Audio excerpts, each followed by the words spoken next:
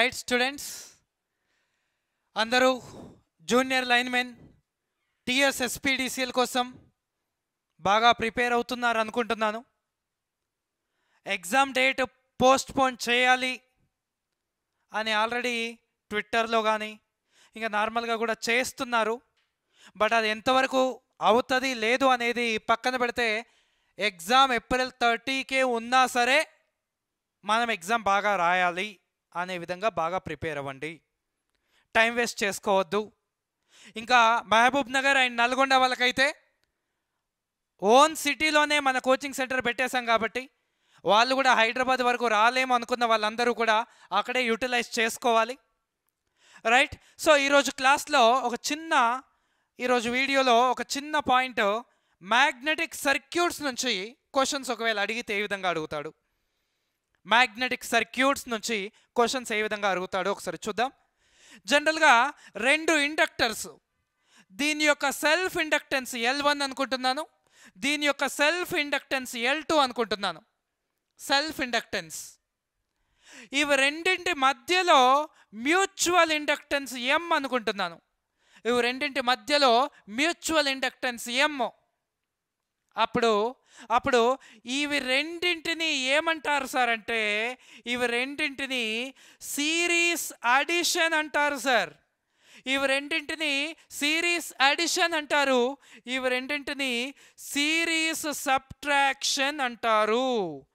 ఎందుకు అడిషన్ అంటారు, ఎందుకు సబ్ట్రాక్షన్ అంటారు, ఎప్పుడు అడిషన్ అంటారు, ఎప్పుడు సబ్ట్రాక్షన్ అంటారు ఒకసారి చూడండి.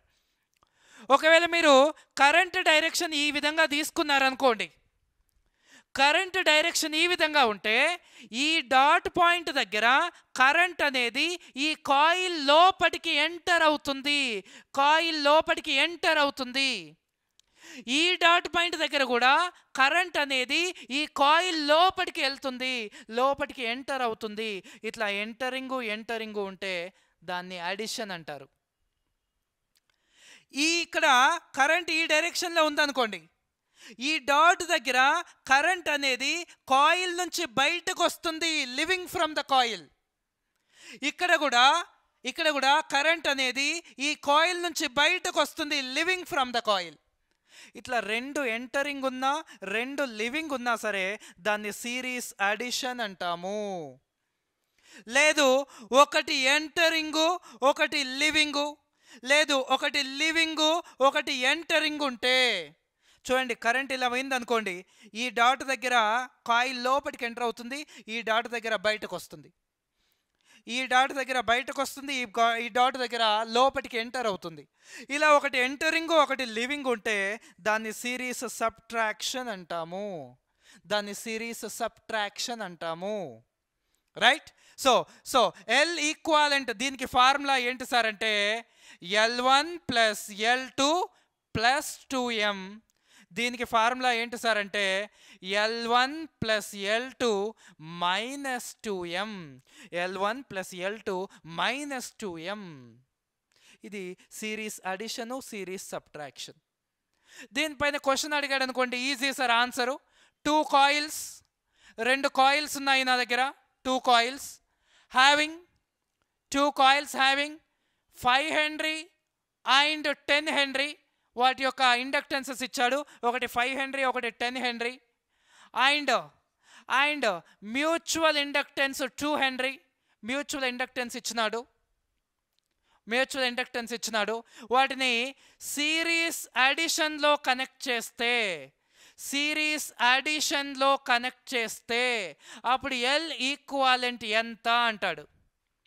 సిరీస్ అడిషన్లో కనెక్ట్ చేస్తే L1 plus L2 plus 2M అంటే 5 plus 10 plus 2 into 2, so 15 plus 4, answer ఎంత సార్ అంటే 19 హెన్రీస్.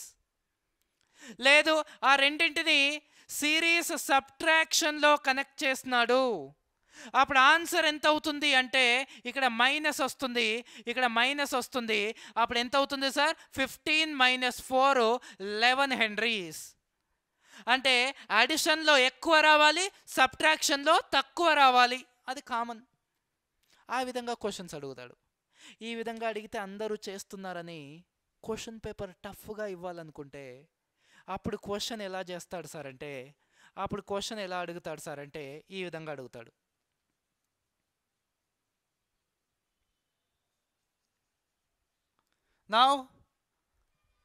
నా దగ్గర ఇప్పుడు 3 కాయిల్స్ ఉన్నాయి.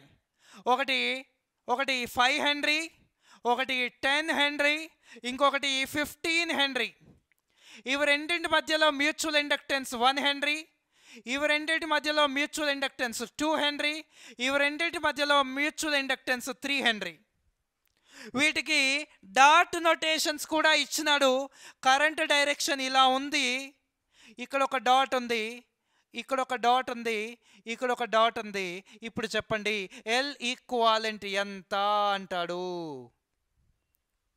చేసి కామెంట్ పెడతారా? ట్రై చేయండి సార్, ఆన్సర్ ట్రై చేయండి. ఫార్ములా చెప్పాలా? సో ఫార్ములా ఏంటి సార్ అంటే, ఓన్లీ 2 మాత్రమే ఉన్నప్పుడు L1 + L2.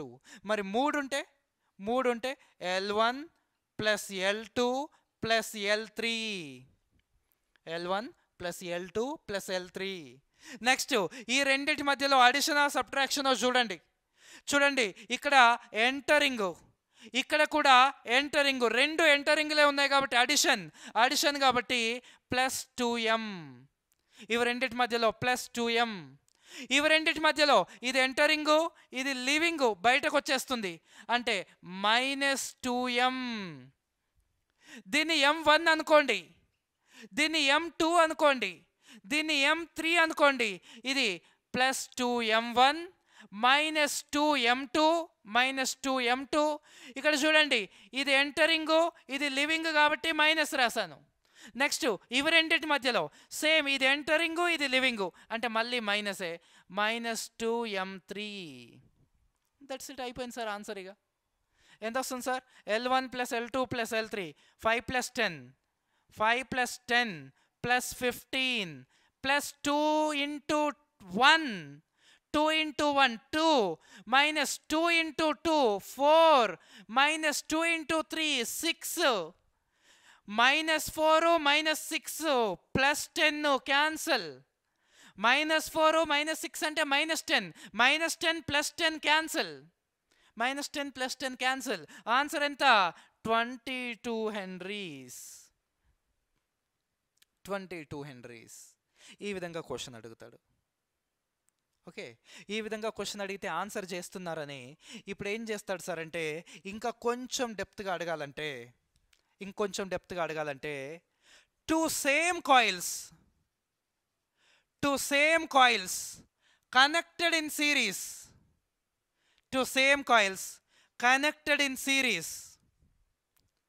దాని యొక్క L equivalent given as 10 henry and 20 henry.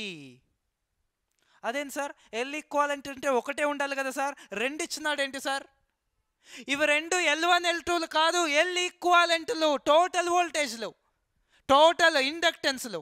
అదేంటి సార్, టోటల్ ఇండక్టెన్స్లు 2 ఇచ్చినాడంటే మనం అర్థం చేసుకోవాలి, ఇది తక్కువ ఉంది కాబట్టి ఇది రెండింటిని సబ్ట్రాక్ట్ చేసినప్పుడు, ఇది ఎక్కువ ఉంది కాబట్టి రెండింటిని యాడ్ చేసినప్పుడు, ఇది అడిషన్లో L ఈక్వాలెంట్, ఇది సబ్ట్రాక్షన్లో L ఈక్వాలెంట్ అని మనం అర్థం చేసుకోవాలి. 2 same coils connected in series, it's L equivalent given as ఇట్లా ఇచ్చినాడు, L ఈక్వాలెంట్ ఇచ్చినాడు, దెన్ మ్యూచువల్ ఇండక్టెన్స్ ఎంత అని క్వశ్చన్ అడుగుతాడు. అప్పుడు మ్యూచువల్ ఇండక్టెన్స్ ఎంత అని క్వశ్చన్ అడుగుతాడు. అప్పుడు ఆన్సర్ ఏమవుతుంది సార్? మ్యూచువల్ ఇండక్టెన్స్ ఎంత అంటే మనకు ఏం తెలుసు formula, L equivalent is equal to L1 + L2 + 2m ఒకటి తెలుసు, L equivalent is equal to L1 + L2 - 2m ఒకటి తెలుసు. దీని ప్రకారమే వెళ్తే అడిషన్లో ఎక్కువ రావాలి కాబట్టి 20 తీసుకున్నాను. 20 ఈజ్ ఈక్వల్ టు L1 తెలియదు, L1 + L2 + 2m ఒకటే తెలుసు 20. సబ్ట్రాక్షన్కి 10 తీసుకోండి, 10 is equal to L1 + L2 - 2m. ఇప్పుడు ఇవి రెండింటిని సాల్వ్ చేయడం ఎట్లా? ఏం లేదు సార్, ఇవి రెండింటిని చూడండి. ఇగో +2 ఏమో -2 ఏమో cancel. 20 + 10 30. L1 + L2 L1 + L2 L1 + L2 L1 + L2 2 L1 L2 L1 + L2 L1 + L2 2 L1 + L2. రెండెక్కం 2 15ల అంటే L1 + L2 ఎంత సార్? 15. L1 + L2 ఎంత sir? 15. L1 + L2 15. L equivalent ఎంత సార్? 20. L ఈక్వాలెంట్ ఎంత సార్? 20. ఇక్కడ +15, ఇటు వస్తే -15 అంటే 20 - 15. 20 - 15 అంటే 5. 5 = 2m. అప్పుడు m = ఎంత సార్? 5/2. 5/2 అంటే ఎంత సార్ అంటే 5/2 అంటే 5లో సగం. 5లో సగం అంటే ఎంత సార్ అంటే 2.5. ఈ విధంగా. ఇది ఇంకా డెప్త్గా అడగాలంటే క్వశ్చన్, ఇంకా డెప్త్గా అడగాలంటే ఈ విధంగా ఉంటుంది. ఈ విధంగా మనకు క్వశ్చన్స్ అడుగుతాడు సార్. ఓకే, ఒక క్వశ్చన్ నేను మీకు హోంవర్క్ చూద్దాము. ఎంతమంది ఆన్సర్ చేసి కామెంట్ పెడతారో చూద్దాము. ఎంతమంది ఆన్సర్ చేసి కామెంట్ పెడతారో చూద్దాము. ఒక క్వశ్చన్ మీకు హోంవర్క్.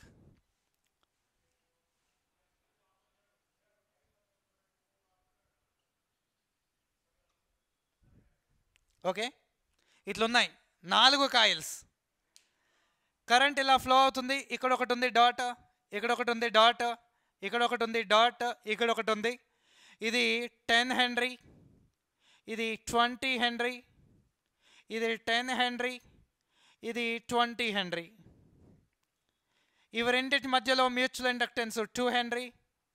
ఇవి రెండింటి మధ్యలో మ్యూచువల్ ఇండక్టెన్స్ 3 హెన్రీ. ఇవి రెండింటి మధ్యలో మ్యూచువల్ ఇండక్టెన్స్ 1 హెన్రీ.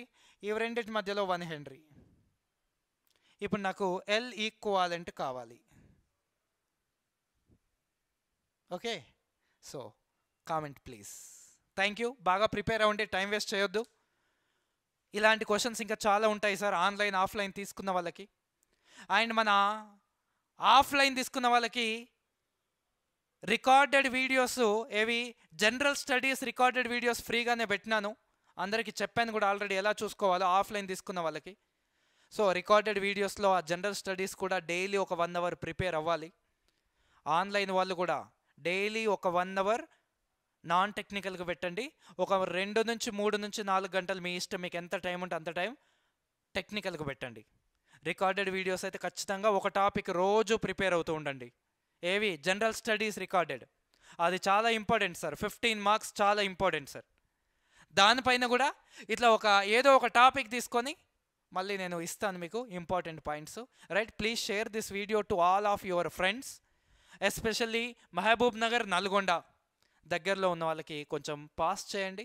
అక్కడ కూడా యూటిలైజ్ చేసుకునేలా ట్రై చేయండి. Thank you guys.